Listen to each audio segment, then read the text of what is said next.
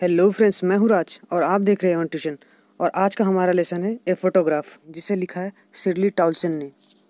Poem की starting में हमारी ऑथर एक फ़ोटो की तरफ देख रही होती है। उस फोटो में ऑथर की मदर और उनकी दो कज़न बेटी और डॉली थी। और ये फ़ोटो तब खींची गई थी जब उनकी मदर सिर्फ 12 साल की थी और वो अपने कज़न के साथ बीच पर बोटिंग करने गई थी। ये फ़ोटो उनके अंकल ने तब खींची थी जब उनकी मदर उनके दोनों कज़न के हाथ पकड़कर खड़ी थी और उनकी मदर उन दोनों के बीच में खड़ी थी। उनकी मदर उन तीनों में सबसे बड़ी थी।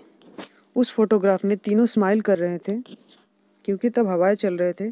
उनके बाल उनके चेहरे के आगे आ चुके थे। उसके बाद ऑथर ये बताते हैं कि उनकी माँ का चेहरा काफ़ी प्यारा था और ये फ़ोटो तब खींची गई थी जब ऑथर पैदा भी नहीं हुए थे।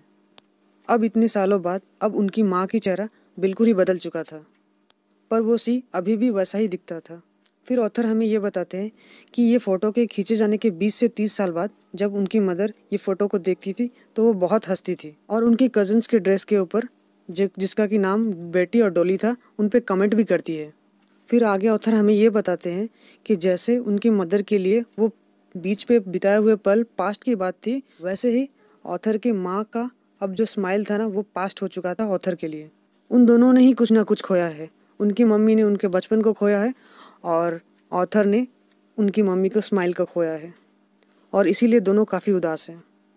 ऑथर की मदर की डेथ जो है ना 12 साल पहले हो चुकी होती है और इसीलिए अब जो है ऑथर अकेली रहती है और उनके साथ बात करने वाला कोई नहीं होता है। अब ऑथर के साथ हंसने वाला भी कोई नहीं है। उनके आसपास एकदम ही शांति है और यही शांति ने उन्हें एकदम शांत कर दिया है और उनके पास कहने के लिए अब कुछ नहीं रहा है।